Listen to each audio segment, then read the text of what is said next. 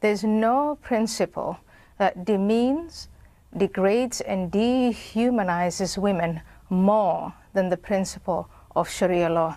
And Linda Sarsour is a defender of that. She hates me, she hates Brigitte Gabriel because of that. I want to ask Linda Sarsour and the women who put their trust in her, why did she not organize a march for Asia Bibi? That's the woman in Pakistan who's on death row. She is condemned because allegedly she did something that caused her to blaspheme. Or Miriam Ibrahim in Sudan, who was imprisoned.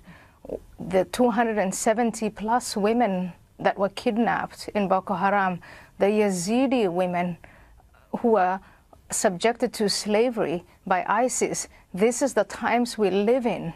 And these fake feminists who say they speak for Muslim women, they have never said anything about this.